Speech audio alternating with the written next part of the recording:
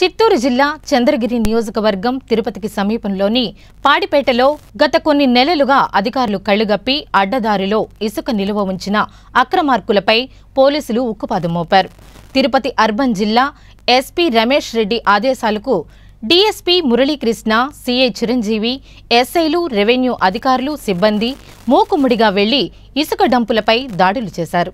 ప్రభుత్వ ఖజానాకు గండికొట్టి లక్షలాది రూపాయల జేబులు నింపుకుంటున్న ఇసుకాసురులు భరతం పట్టారు.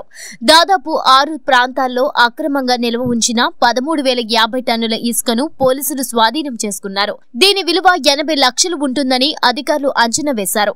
ఇదిలా ఉండగా కొందరు రాజకీయ ప్రముఖులు అండదండలతో ఇసుక అక్రమంగా డంపు చేస్తున్నట్లు తెలిసింది. అక్రమార్కులందరూ రాజకీయ నాయకుల వెనుక తిరుగుతున్న వారే కావడం గమనార్హం. ఈ నేపథ్యంలో ఎస్పీ స్వయంగా రంగంలో దిగి అక్రమార్కుల భరతం పట్టడంతో ఇసుకాసుర్ల గుండెల్లో రైళ్లు పరిగెత్తుతున్నాయి.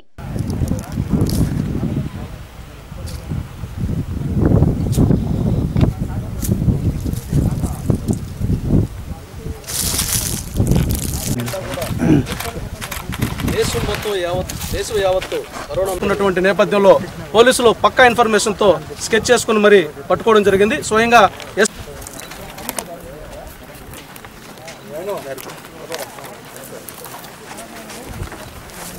బంగారం కంటే ఎక్కువ గవర్నమెంట్ ఇప్పుడు దీనికి ఎక్కడ గార్డ్ ఎక్కడ పెట్టామని ఇమీడియట్గా మనం ఏం చేయాలంటే దీన్ని గవర్నమెంట్ స్టార్ట్ చేయడం తరలించడం